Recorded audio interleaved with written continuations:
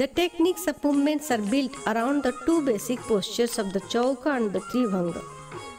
The chauka is a position imitating a square, a very masculine stance with the weight of the body equally balanced. The tribhanga is a very feminine stance where the body is deflected at the neck, torso and the knees. Odissi is not only popular for its unique dance style, but also very popular for the costumes. It's very important to keep its tradition while performing this art form. This dance is not recommended to be performed without the costume and makeup.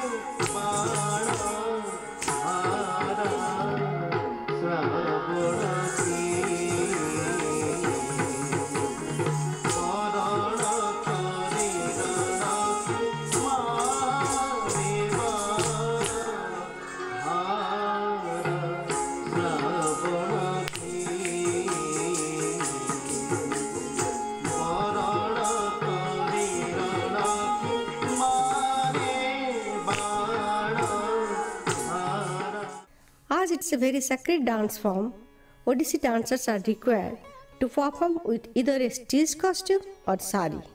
Odissi dance is complemented by intricate filigree silver jewellery pieces.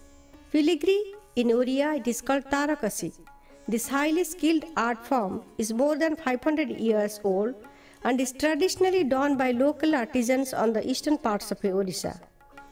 The jewellery pieces of the Odissi dancer's costume is comprised of the tikka, forehead ornament, alaka, headpiece on which the tikka hangs, earrings, mostly peacock shaped with jhumkas hanging from them, two necklaces, a smaller necklace worn close to the neck and a longer necklace with a hanging pendant, two sets of bangles worn on the upper arm and wrist, kankana and bahuchudi, benga patia, the waist belt, khosa phula, the silver filigree work flower to be worn onto the hairdo.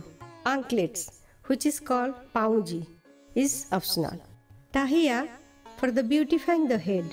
The crown or makuta. The makuta consists of three parts.